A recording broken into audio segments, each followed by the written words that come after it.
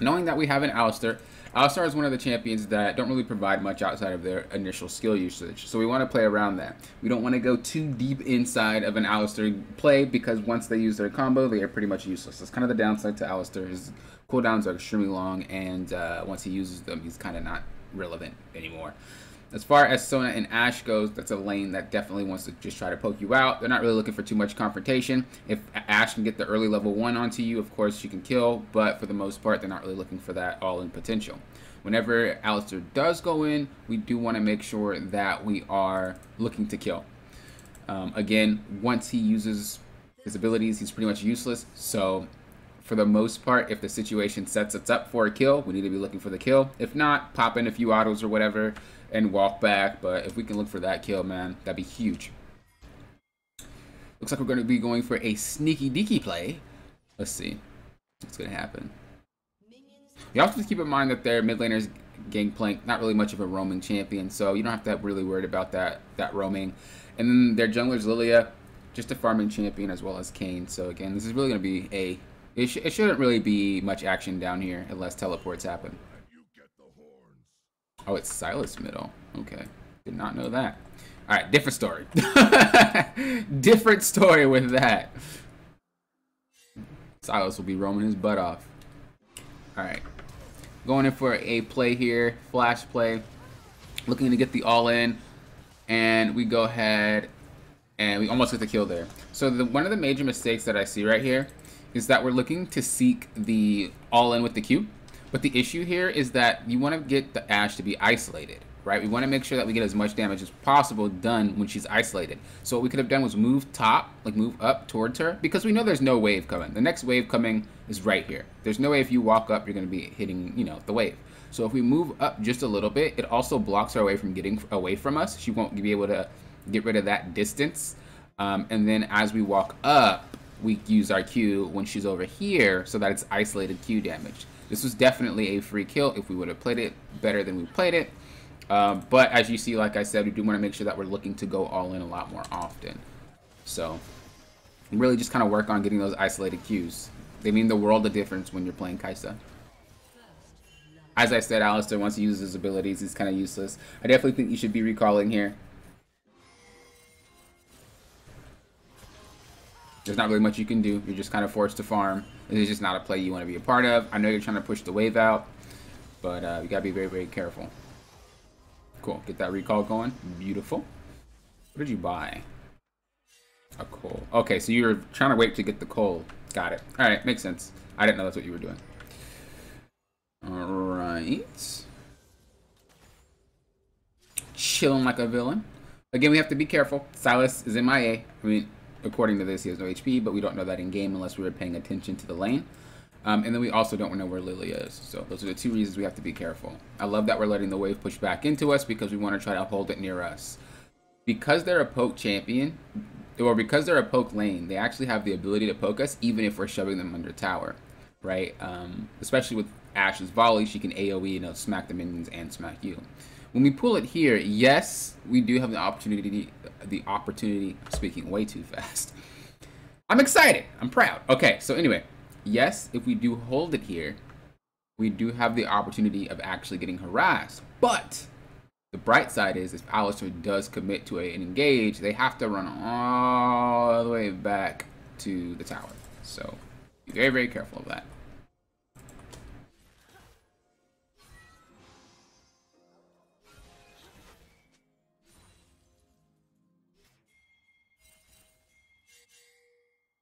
Cool. Perfect.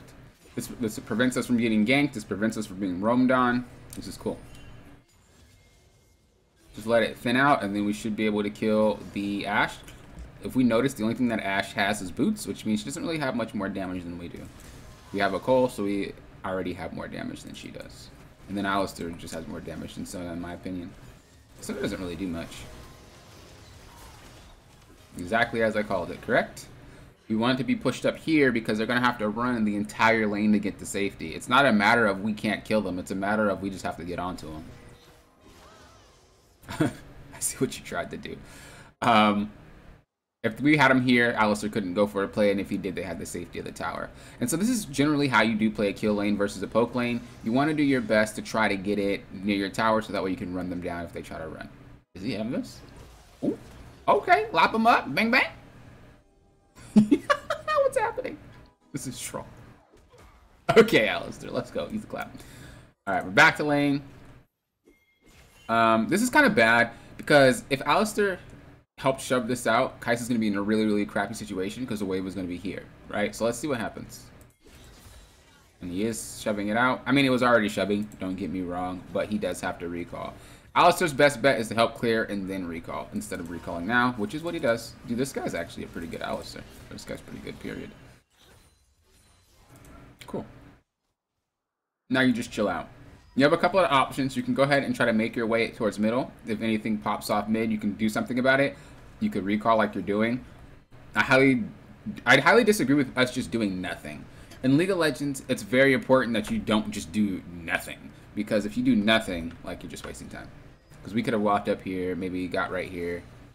Maybe we could have been up here for a play that's going to happen.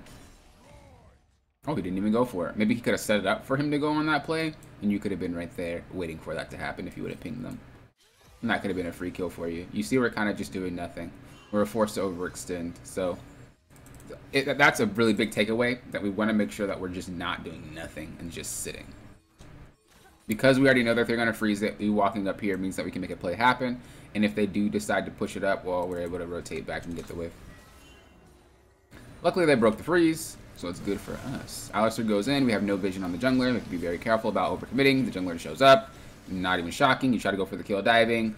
But again, it's stuff like that you really have to be careful on, because a lot of engage supports typically do that. They like to hard engage without actually thinking about, oh, where's the jungler?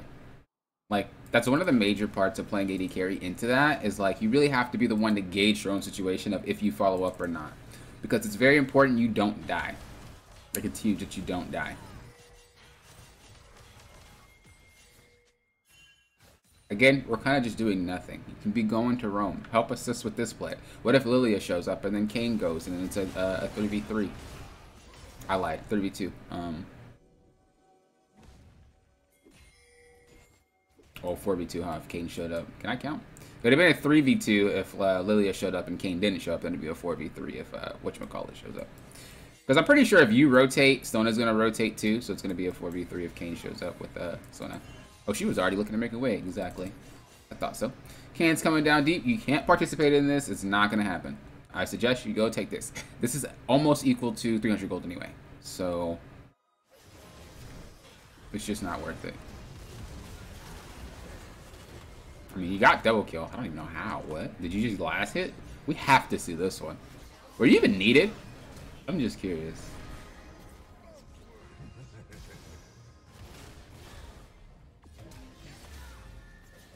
You weren't. You just kind of last hit.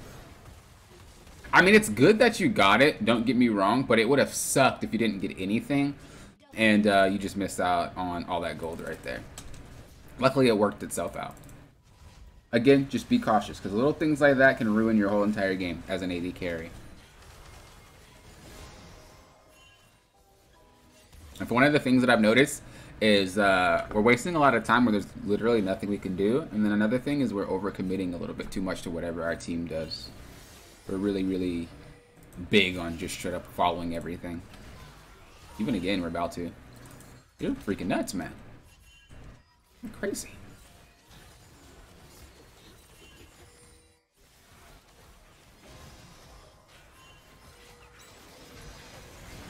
Good sleep. Nice. Oh, it sucks it went to him, but you played it well. Definitely can continue to chase. Good. Game planks, doing split push things. Does he actually get that tower? Oh no. Super close though. Alright, we need to do our best to get out of laning phase. Like quick. So we can impact the rest of the map.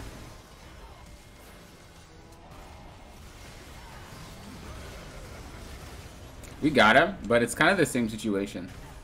You see how all in you're ready to go? Not your initial all-in. I think that was fine. The initial all-in, you thought she was caught out. That's beautiful. I don't really mind that. That's probably what I would have done as well.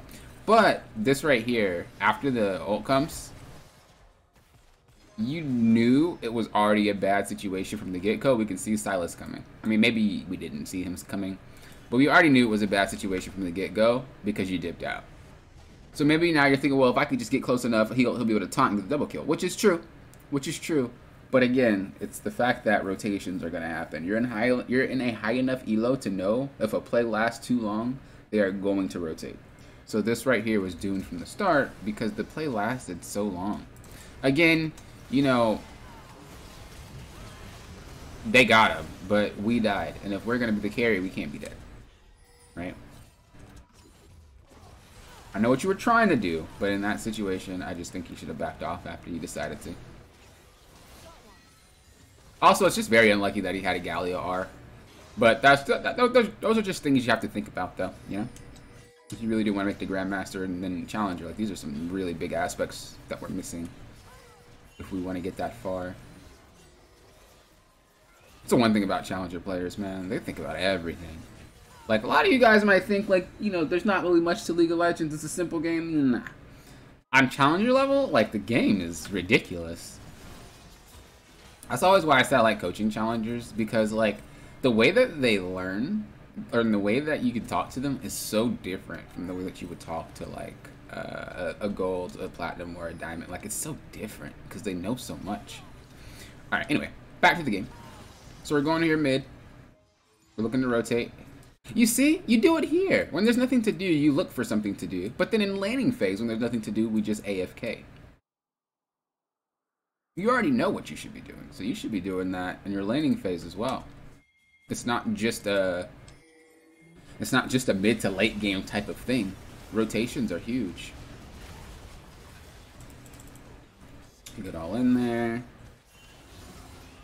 Okay, we have no R for this dragon fight. You have to keep that in mind. Position accordingly. What you buying? You bought a Kraken. I really think you need a Kraken in this game. You could have gotten Gale Force. Gale Force or maybe not Shield Bow, but I think Gale Force would have been good. Just to keep your dashing. I've noticed a lot of people like Kraken though because of the benefit that it has with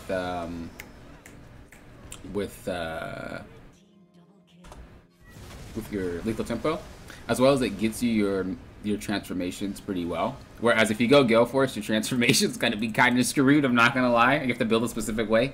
But in this situation, there's a lot of things that you'd want to just dodge out of the way instantly. The Gangplank barrels, the Lilia Qs, the Silas E, right? Or the Everfrost, the Ash Volley or Ash Arrow if you're fast enough, and then the Sona stun, like her ultimate. So a lot of things that we could just dash out of the way of if we had Gale Force. Again, I think Kraken's fine, but that's just a thought. Alright, so let's see how this fight goes. So we have no flash, so realistically we can't really go into the pit because we'll be trapped if the fight breaks out. We're doing a good thing by backing away. We go in, we know that majority of their team is over here. Like somewhere here, maybe over this way. So we need to be somewhere over here so we can jet up towards the their jungle if problems arise. You got the last of the dragon, nice. I'll probably just leave. I mean, at that point, you're just waiting to get a kill. So, I mean, I can't really knock you for that. I think, and all this fight was played well. Aside from, I think you should have went up. But it looks like you were looking to hit dragon, so it was fine. Good job. Sucks we lost that fight, but, you know. But, yeah. Alright, now it's going to come down to you just have to be better than the ADC. We're at that point where better ADC wins. Let's see what happens. Okay, we're going down here to participate with this fight. You realize you weren't needed, so you walk away. We know Silas is coming. I think you've seen Silas. Yeah, you knew he was coming. We see Ashe. We see Sona. Again, we know Silas is here. There he goes. All right, so it's just Sona. I love that the way that you're pathing is very, very safe. I remember when we first started, you'd just be like, dude, Sona's over there, Silas over there. Dude, F this. I'm getting this buff. So it's really nice to see that you've gotten real better at pathing safely from point A to point B instead of going the hard way.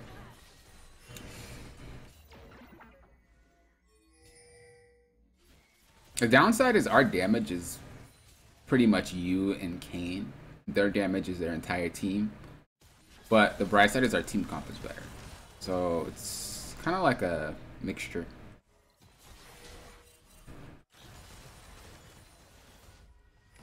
Okay, we're recalling. What we get. I think I definitely would have liked to see you go magic resist here. They have 3 AP users basically, and we're just getting more damage. I mean, I would have liked to even if you weren't gonna buy an actual like Hex Drinker, or honestly, I really think that Wits In would be phenomenal this game. But even if you weren't gonna buy them, or you bought Phantom Dancers, I mean, I think Wits In might be a little bit overkill. Anyway, if you weren't gonna actually buy Hex Drinker, or a Wits In, I would like to see just a Null Magic Mantle just to help. Especially because you have enough. You just sell this and you sell that and you have enough for a null. You're losing out on a little bit of damage, but you keep a little bit of your survivability.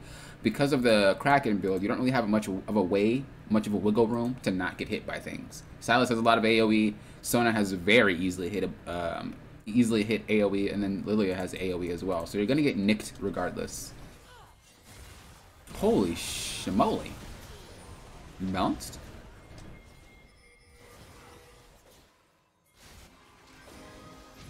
Okay, cleansed out. I don't think cleansing there was worth it. It didn't look like you were going to get attacked. And the reason why I think it's not worth it is because you still have Lilia ult to deal with. You still have Ashe ult to deal with. Eating this ultimate is fine because there's nobody around. So what if you get Ashe ulted or Lilia ulted here? Like, you're screwed. Hopefully it doesn't happen. Okay, you get slept. But it didn't really go bad for you. But you see my point. Like, that could have been really, really bad if you needed to sash or cleanse the sleep or the stun. Perfect, perfect. Please tell me we get this dragon. Okay, so I want to make this as a point, and it doesn't even matter what elo you are. I want to make this a point that if the dragon gets low, stop hitting it and let them smite it.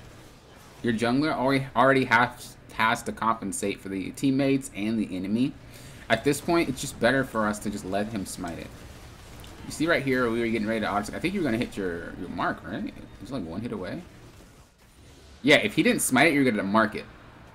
And then what if he just miss smites because you got it lower? The dumbest things happen with junglers. And when I coach junglers, a lot of them do miss smites because someone decided to burst it down at the last second. Be very cautious about that.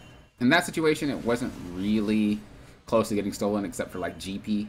Maybe if you popped it and it was at 1 HP and GP's ult stole it. I mean, I've seen it happen before. Just let the jungler smite it for 900. Alright. This is one of those fights where it's up to you. Let's see how it works. You got this. I believe in you.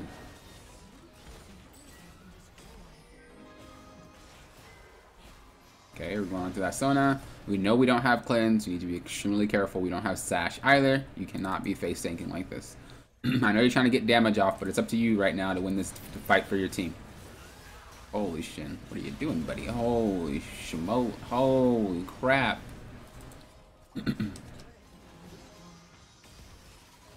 Holy moly donut shop.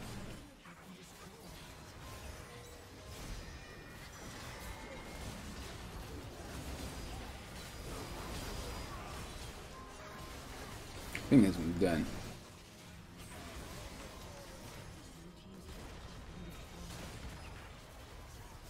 Yeah, oof. Maybe? Wait, maybe? Penta? Penta? You got this. He's like, I'm not even gonna try. I believe in the Penta, dude. Okay. So, the main things that I see that could have definitely turned this game, I won't say you would have won it, but definitely made some things happen. Laning phase. We're just AFK not doing anything when you know that they're gonna freeze it way towards this tower. So I would have liked to see you just rotate. Go do something. Because you could have made it so that Galio sets up a play here for you. You get a free kill. not only does that help your Galio, but that helps you as well. And the wave is down here, frozen. They're going to see you pop out, either they're going to shove or they're going to keep it frozen. Either way, it's a win-win because you're doing something when it being frozen. And I think that happened 2 times where you just AFK and didn't really do anything during the laning phase. Another thing that I think we need to work on is being so committed to every single fight that your teammate starts. You're a very all-in type of player, and that's not necessarily a bad thing, but it's a bad thing when you're not the one committing to the play yourself. Like someone else is committing, so then you just follow. That's not how it should work. You should definitely be calculating these things in your head before you just hit that go button. I know you're antsy to hit the go button. That's within your entire gameplay. But make sure it's you that's choosing to pick that go button, not your teammate. Because a lot of the times we just end up in a really, really bad situation because of our teammates. So those are 2 things that I think that could have definitely helped a lot this game, personally. So I hope this helped. Congratulations on being master once again. You're a beast. You're a beast.